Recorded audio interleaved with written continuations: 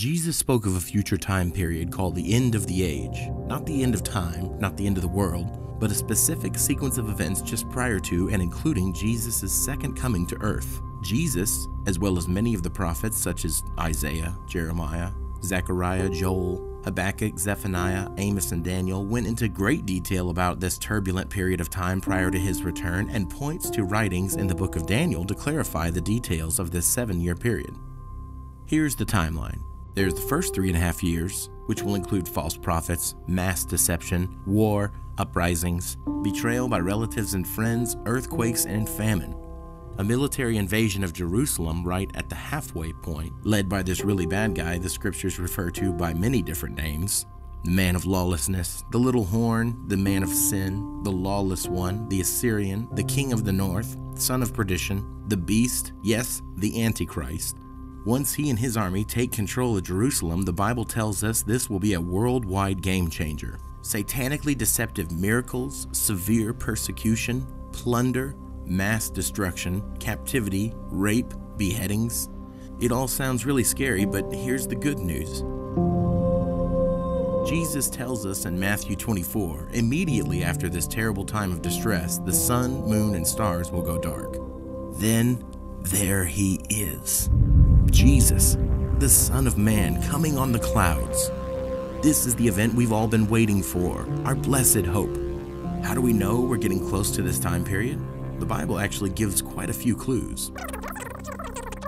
It will begin sometime after Israel reunites to become a nation again. Check. It will happen after Jewish people regather to their original land. Check. It will involve a land dispute between Israel and the surrounding nations regarding Jerusalem. Check. It will somehow include an effort to erect a new Jewish temple and sacrificial system in Jerusalem. Check. Unfortunately, it will occur at a time when people have turned away from the truth of the Bible en masse to follow all kinds of crazy ideas. Check, check, and check. So the question we've all been asking ourselves, when will Jesus return to gather up believers?